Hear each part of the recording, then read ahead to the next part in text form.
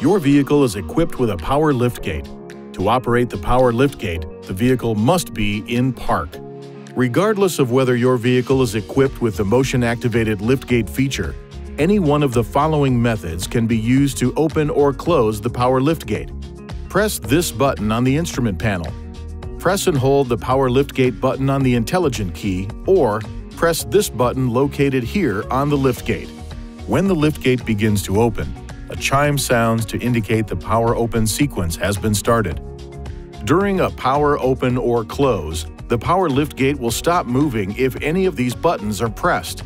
When pressing any of these buttons a second time, a chime will sound and the liftgate will reverse direction.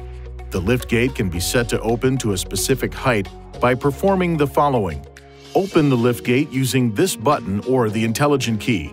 Pull the liftgate down to the desired position and hold. While holding the liftgate in position, press and hold this button located on the liftgate for more than approximately 3 seconds or until 2 beeps are heard. After the beeps are heard, the liftgate will only open to the selected position setting. To reset to a different position, repeat this procedure. To close the liftgate, press this button on the instrument panel.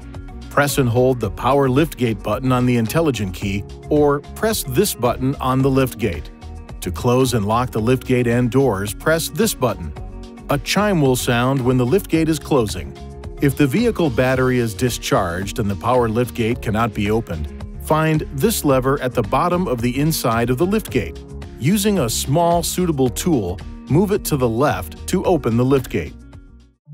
Please see your owner's manual for important safety information, system limitations, and additional operating and feature information.